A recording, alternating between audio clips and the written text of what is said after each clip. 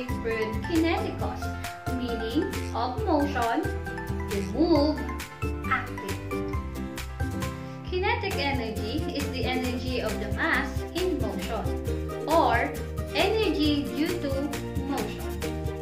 Example of our kinetic energy are walking, running, falling objects, running water, flying airplane, and meteor shower. We can also calculate kinetic energy using this formula. Ke is equals to 1/2 of mass and velocity squared. Now, let's try to solve kinetic energy. Let's try to find the kinetic energy of a moving car. The car has a mass of 1,500 kilograms and it's moving with a speed of 10 meters per second. Remember, we need to identify first our given. Our given is mass, which is 1,500 kilograms. Our velocity is 10 meters per second. Now that we identify the given, let's calculate the kinetic energy. First, we need to divide the kilogram or the mass. So, 1/2 of 1,500 is equals to 750 kilograms. Next is the velocity. We need to multiply the velocity by itself.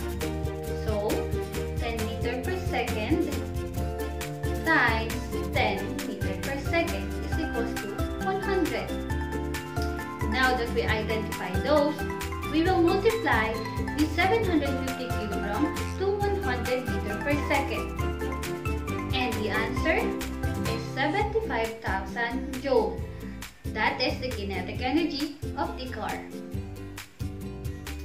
Now, let's try to make a challenge.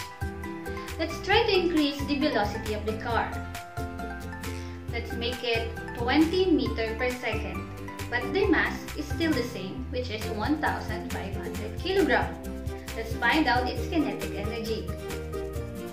So again, our given mass is 1,500 kilograms and our velocity increases, which is 20 meters per second. Now let's calculate the kinetic energy. First, we need to find out the 1/2 of mass. So 1/2 of 1,500 kilograms is 750 kilograms. Then the velocity, we need to multiply by itself. 20 times 20 is equals to 400. Now that we find out the new mass, which is the 700 kilograms, and the new velocity, which is 400, so we need to multiply. 750 times 400 is equals to 300,000 joules. That is our new kinetic energy. How about if we increase the mass and make our velocity still the same, which is 10 meters per second, and our mass became 3,000 kilograms? What will be the kinetic energy? So our mass doubled, which is 3,000 kilograms, and our velocity became 10 meters per second as the first problem. So let's calculate the kinetic energy. 1/2 of 3,000 kilograms is 1,500 kilograms, and 10 times 10 is equals to 100. So 1,500 times 100 is equals to 150,000 joules.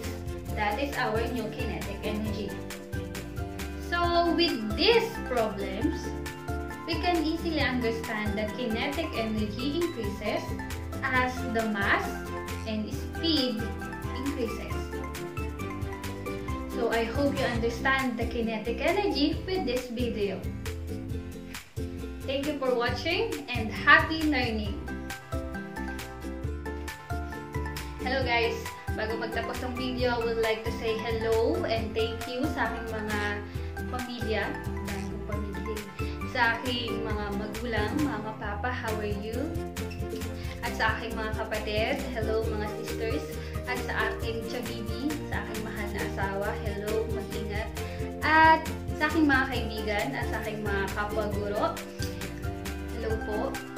At sana mag-ingat po tayong lahat. Thank you po.